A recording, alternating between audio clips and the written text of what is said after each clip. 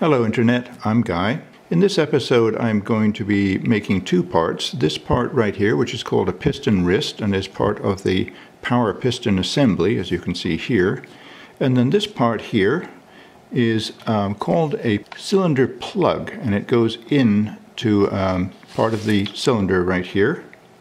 And this one is a lot easier to make. I didn't have too much trouble with this one, but this one I took 2 tries. I really messed it up the first time because I didn't have my sequence of operations correct. So stick with me while I learn a few lessons, and maybe you will too.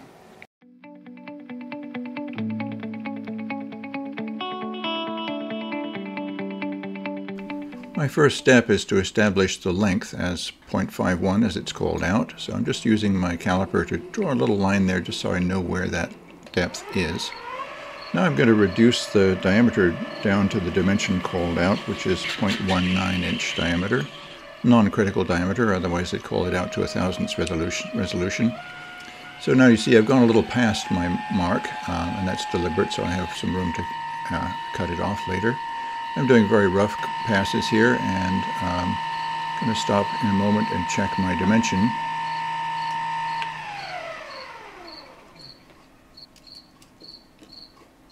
See how close I am, and then from there I can calculate the final finishing cuts. Taking it a lot slower now. And yeah, that's 0.195, which is certainly close enough. So now I need to mark off the shoulder that has to be turned down to 0.138 inches. Marking that roughly.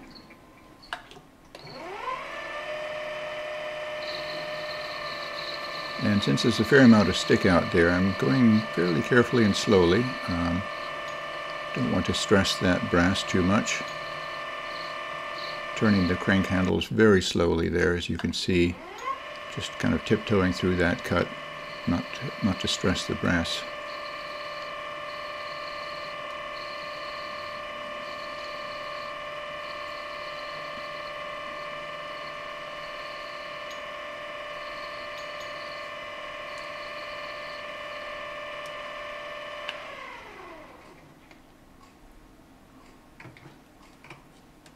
So now I'm setting up my parting blade to be parallel with the end of the piece, so now I know where to cut it off. And as you can see, my DRO is showing the dimension, and I'm going to go over to the desired dimension there, roughly, and part it off. Foreshadowing though, I forgot to do a bunch of different operations here, which I really should have before I even parted it off, and I should have done it a whole different sequence, but you know, I'm just going to plug away and figure it out eventually. So I'm setting up my slitting saw, and again I didn't look carefully enough at the plans to realize that I'm actually setting this up to slit at the wrong end. So at a certain point,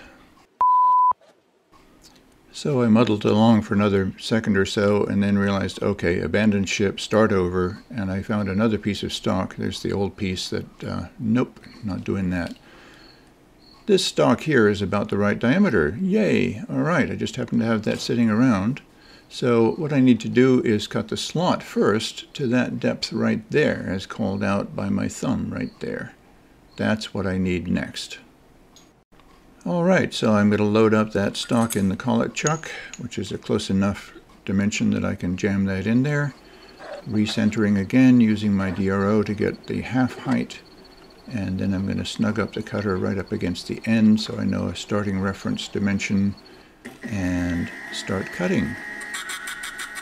Very slowly and very carefully again, because I have a fair amount of stick out, and this is a 0.020 cutter. And that slot needs to be 0.070, so this is the first of several passes.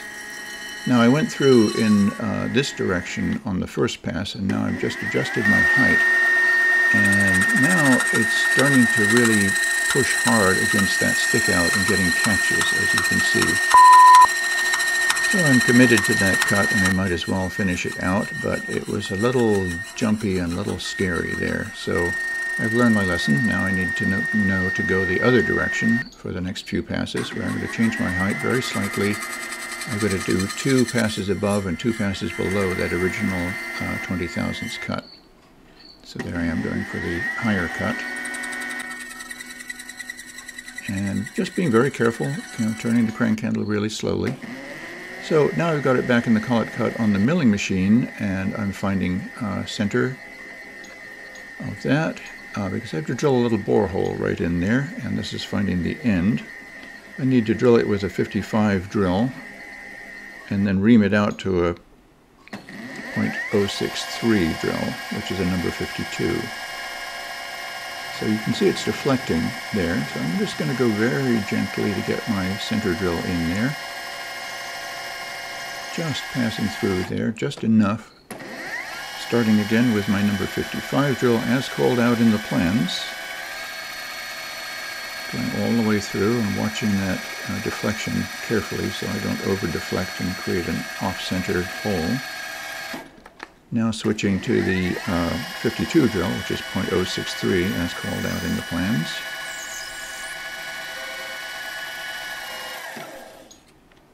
So now I'm just going to do a little cleanup with some 440 paper. Again, the exterior dimension of this part is non-critical. So I'm just going to clean it up a little bit, take off some of the burrs, make it look pretty. It won't be entirely visible in the final part, but there's nothing wrong with making something look pretty. So now I've got my slot cutter set up, and I'm using my ruler to align the left edge of the cutter with the left edge of the end of the workpiece here. And now I know exactly how far to move over. So I'm getting that into position to make my cut. Then I'm going to start cutting and just going in very gently. I realize this is a wide cutter and there's a fair amount of stick out again. And yeah, it's beginning to make little noises. And yeah, not good. No, that's not good. Not going to work for me. Got to go to plan B here. So I've set up my parting tool and I'm going to go into the prescribed depth using my DRO to get it exactly right. And one step at a time here. I'm just going to increment in one pass at a time, very carefully. And I'm going to overshoot deliberately so I have a clearance area to cut the whole part off, to part it off. So now I have a little extra room, and I'm going to part this whole thing off. Very carefully. There it is, looking good. So now I've got my die follower that I built quite a while ago for my lathe. And I'm going to line that up because this needs to be tapped for a 632 thread here. And I had to flip that die over hoping that it would catch and dig into that brass, but it's just not going on there. And at a certain point I realized this isn't going to work. You can see I'm really forcing it, and all it's doing is kind of chewing up the brass, and yeah, not going to happen. So I'm just going to turn that little nub off of there, and what I've decided to do is actually tap a hole for the 632 bolt that needs to go in there and thread it in and glue it in with Loctite. So using a center drill and then a tap drill, very little amount of depth to go there, setting up my tap and in the tap follower in the tailstock. Doesn't take much to go in there, and just turning it by hand very carefully. Break that loose again and clear it out.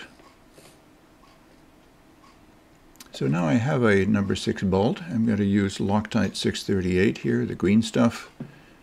Just insert that far enough that that glue will take and hold the heat, hopefully. Going to let that set for a little bit and come back, and yeah, that's going to work. It's not sticking out too far on the inside. Then I cut it down with a hacksaw off camera, and there it is. That will work. It's basically what the plans call for, but done it my way. So on to the cylinder plug made from 5/8 aluminum stock provided by the kit. Just put it up in my 3-drawer chuck. Concentricity is not a big deal, but most of these holes are all going to be made in the same pass. So core surfacing off the end. And then turning it down to the call-out diameter. This is called out as 0.501 inches so that it will be a friction fit into a 0.5-inch hole.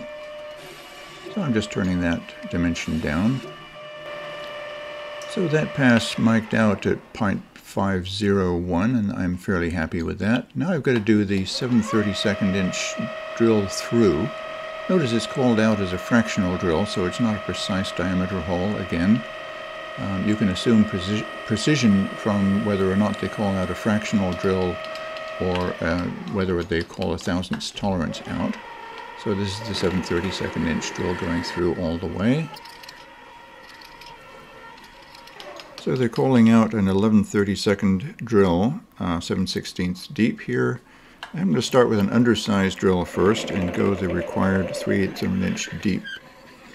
This is going to be a tap drill for a 3/8 by 32 tap. So I'm going to get that just nicely done to the prescribed depth. Going to do a little chamfer first to help that tap go in there.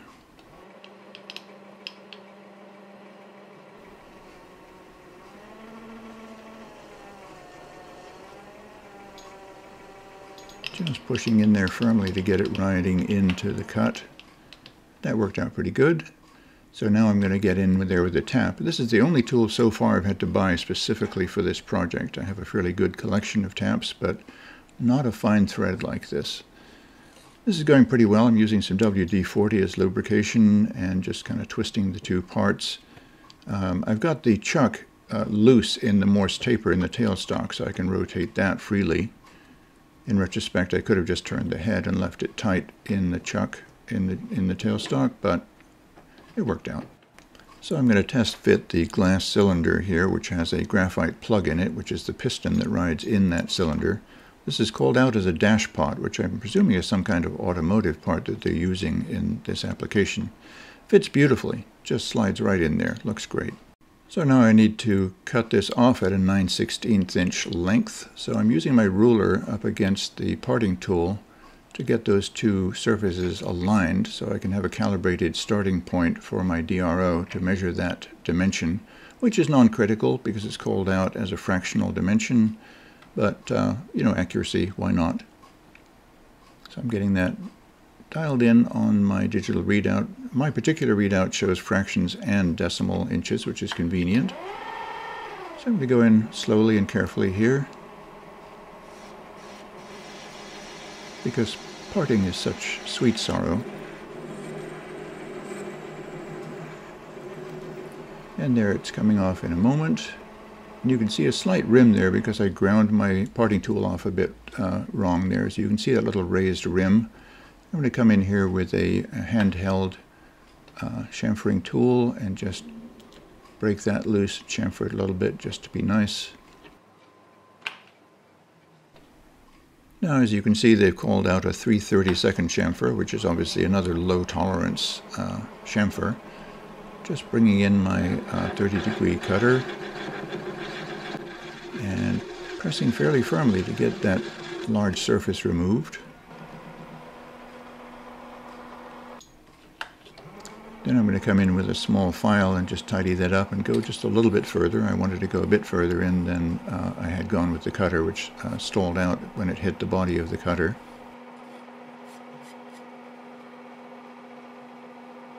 So now I'm going to test fit the cylinder plug in the cylinder, and oh my, it just slides right in, and it was supposed to be an interference fit. My cylinder was a tad oversized, so it's nothing Loctite 638 can't fix. So, 2 more tiny Stirling engine parts complete. Please give me a like if you've enjoyed this video, and subscribe if you want to see the rest. I've got a lot more videos involved in getting this thing finished. Stick with me.